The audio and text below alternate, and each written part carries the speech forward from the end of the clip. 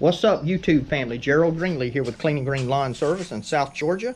Hope all of you are doing good today. I'm going to do a quick video on changing the oil on a Hustler Raptor SD with a Kawasaki FR691V on it, a 23 horsepower Kawasaki engine. As you just seen, I had the mower running a little bit. I like to let it warm up so the oil moves good. I'm going to show y'all something I do a little different on this. This might help you out.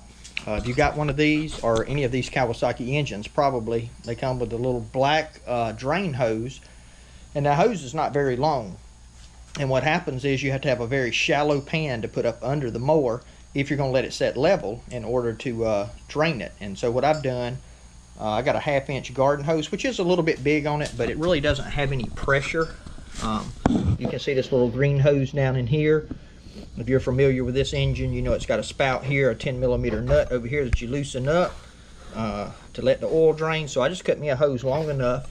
It's probably, yeah, I mean, it may be 2.5 feet, but I got it run all the way out the side and into my drain pan here. So we're going to go ahead and loosen this up so we have some air coming in, and then we'll go ahead and, I've already got this nut broke loose.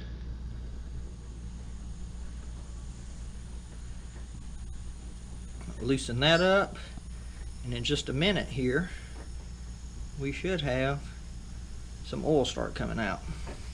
Hopefully that's what we're going for. There it goes, right there. There's our oil stream, and it's just a little bit warm. And again, I said I start the engine just to warm it up. It flows a lot better. If you're not familiar with this engine and you're doing it for the first time, that's the spout for the hose. Right over here is I don't really like this, but it's plastic. I think on my X1 it's metal, but it's plastic. You loosen it, and that releases the flow of oil out of the engine block. So we're gonna let this drain down, and once that's drained down, we'll take this filter off and replace the filter and fill it back up with oil, and we'll clean out the air filter and all that too. So I'll check back with you in just a minute. You got you a long chain down there. Oh yeah. All right, so I'm gonna take this filter off now. I put an old shirt down in here. Once my shirts get to a certain stage, my wife doesn't think I should wear them anymore, so they end up out here in the what was the wood shops, now the mower shop, I guess. And I'm gonna remind you of something very important when I take this off. Now I know this is the same number as the one that I've got here, but I do want to show you something anyway, once I figure out where I set it at. Okay, sitting in the fuel tank. One of the things I do, and my daddy's here today, and he can testify to this, they will give you the wrong filter at a parts store, won't they? Oh yeah. He burned up a van one time. I shared with that with y'all when I changed in my X1, and it so happened that day they had gave me the wrong filter for my X1. But it was so much different that I couldn't even put it on if I wanted to. So one of the things I do is I set this on top of the old one to make sure that everything lines up. And then the other thing that does is that gives me a little bit of a grease seal, you know, on the top of that. I know it's or oil seal, I should say. So we're just going to take this, put it back on. Actually, before I put that on, I'm going to clean this off under here good.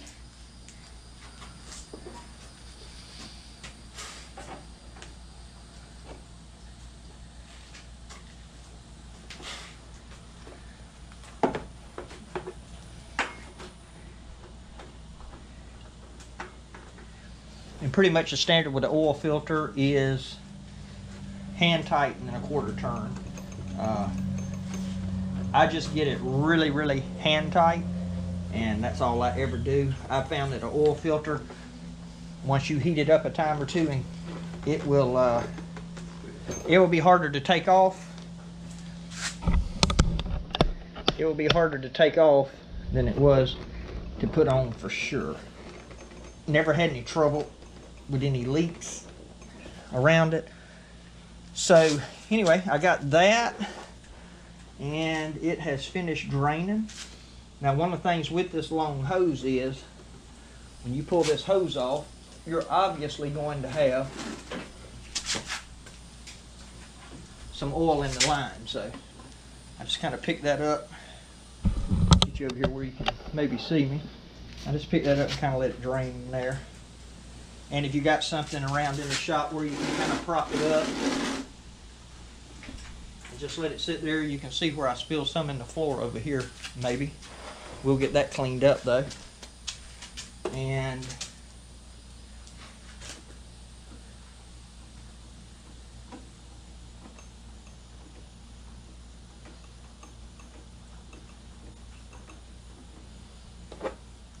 now I did get a little bit of spill down here from where I pulled that hose off, and so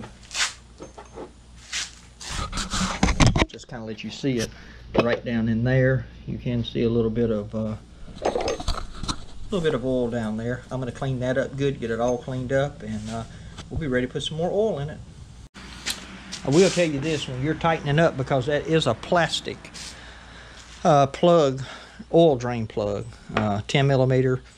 I just take and just snug it back up. It's one of those things you just got to kind of feel. You don't want to over tighten it, I'm sure. Now I'm going to shoot some mean green down in here, which is a degreaser, and just kind of clean up the area where I've been working at. We'll get it cleaned up and then we're going to put oil in it. All right, we're ready to fill it back up. Let's talk about oil for just a minute.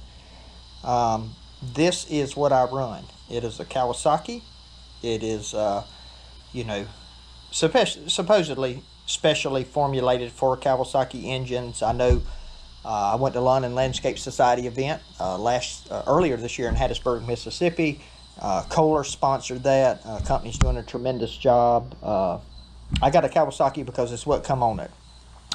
If you want to know what the best engine for your mower is, it's the one that's on it, because that's the one that makes you money. Now, if you want to go out and buy something new, that's fine. Do that too. I do appreciate what Kohler's done in order to try to bring the community together, and that would weigh on my decision process, I'm sure, in the future. But anyway, if I were running a Kohler, I would use their oil. I'm running a Kawasaki. I'm going to use their oil. You know, it probably costs a little bit more. Don't go to AutoZone and pick up engine oil. Okay, these are, especially for these are air-cooled engines. They get hot. They need the additives for that. So this engine takes roughly 2 quarts. Usually I put one in it, and then I put about 3/4 of another one in it, and then I check it. You know, crank it up, let it run, fill the filter up, check it real quick. You can't really put oil in this filter and then put the filter on because of the way it's mounted to the engine. If it was from the bottom, I would probably go ahead and fill it up with oil and screw it on, or at least get it 3/4 full, but that's kind of hard to do on this particular engine. So I know some of you are running the Vanguards that you change once a season. It holds about 5 quarts, which is a really good deal. You know, with the that's a pretty neat system. But anyway, like I said, I put 1 3/4 of these in, and then I'll put the little dipstick back in. I'll crank it up, let it run a few minutes, let it get warm.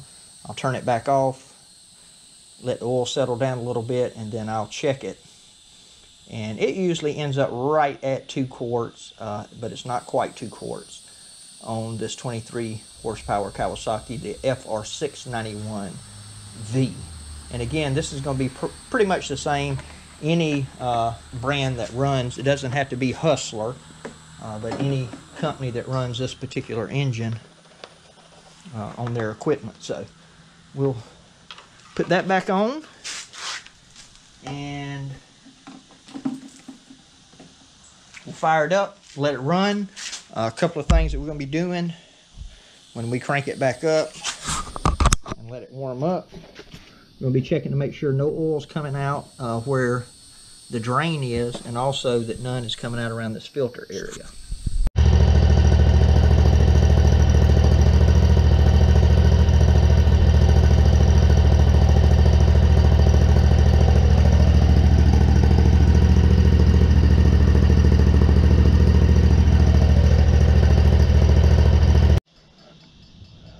Alright, just got through running it a few minutes. I'm going to actually let the oil settle back down. What I typically do while I'm doing that is I go ahead and take this air filter out.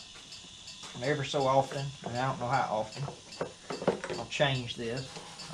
This is obviously one of those things that you don't want dirt in. I'm going to blow this out, probably be loud. The compressor comes on, you won't be able to hear anything but it.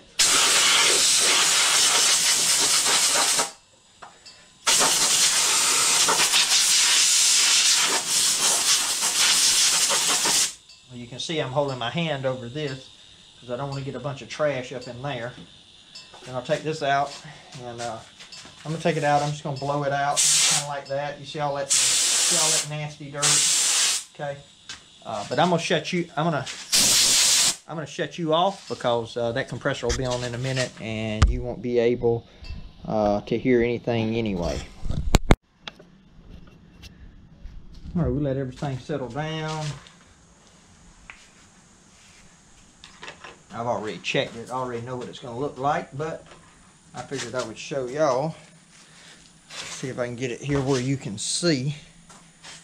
It is only about to right here, and the fill line is here. So we're going to go ahead and dump just a little more in it. Make sure it's topped all the way off. Won't take much. I probably got, if I can get some light here. Yeah, I probably was about 4 ounces short of getting 1 3/4. So I'm going to get a little more in it. Put about half of what I got left in there. You also don't want to get too much. So that's about half. I had 12 ounces left. I put about 6 of those in. I will check it again in a few minutes, but and if it's not enough, we'll put some more. But it should be fine now based on what I've been doing. I will tell you this. If you don't do anything else, if you don't check to see how much fuel you got in the mower, that's okay, because it'll run out and you'll have to put some in it. Always check your oil. That's the life of a machine right there. Keep that air filter clean. You know, it makes a difference. So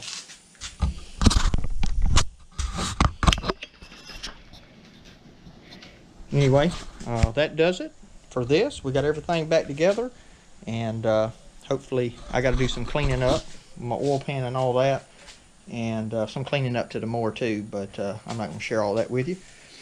As I mentioned in my last video, this thing's got 209.5 hours on it. Been changing the oil in it every 50. I think the manufacturer recommends 100, but you know, all the stuff you need to change the oil is $20 or less, so I think it helps to keep good clean oil in it. But anyway, if you enjoyed the video, drop me a comment, hit the like button, subscribe to the channel if you hadn't. My prayer for you is always the same, that the Lord might richly bless you. You might see all of your blessings as from Him. Y'all have a great day.